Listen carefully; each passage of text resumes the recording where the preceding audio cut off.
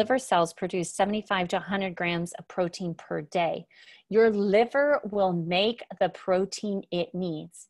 You don't need to focus on getting protein from foods. I know that's a big thing, and we've probably talked about that over and over again. So many people are like, but how much protein should I get? Where am I getting your protein? Your liver makes the protein you need because your eyelashes need different proteins. Your hair needs different proteins.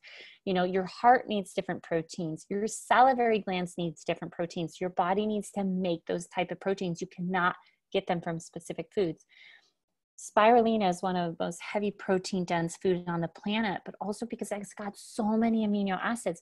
These are the building blocks so that your body can build the protein it needs. You're going to only get 2 types of proteins from food that your body needs. You have to have the amino acids to build the other hundreds and hundreds of different proteins that the body needs. You've got to get them from amino acids.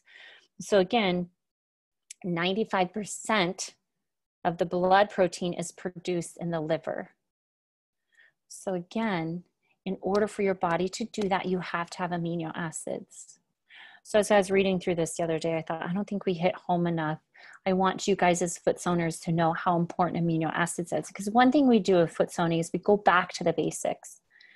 How is your communication system working? How is your grid? How is your organs talking to each other? Where's the root cause of the problem?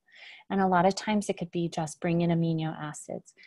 Get in some wholesome foods, get in some water and some sunshine. Beautiful things happen in the body.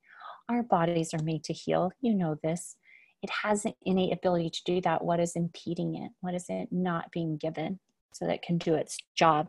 So again, I want to remind you how important amino acids is. And you can